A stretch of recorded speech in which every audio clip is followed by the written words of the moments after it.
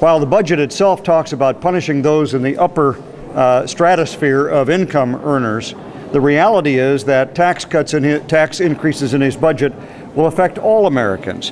And the middle class better get ready for the biggest tax increase in the history on them if this continues to go through.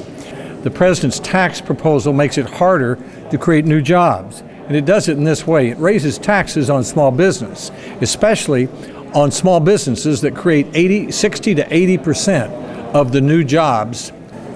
The economy has slowed down giving, and now we're going to give them a double whammy by increasing the taxes on people who, give to charities. The energy tax in this proposal, according to MIT researchers, which modeled the Boxer-Sanders bill a year ago, suggests that it is, as Senator Kyle mentioned, going to cost the average household in America $3,128 per year. This budget, though, raises taxes on small and independent oil and gas producers in America, making it even more likely that we will remain dependent on imported oil and gas from the Middle East.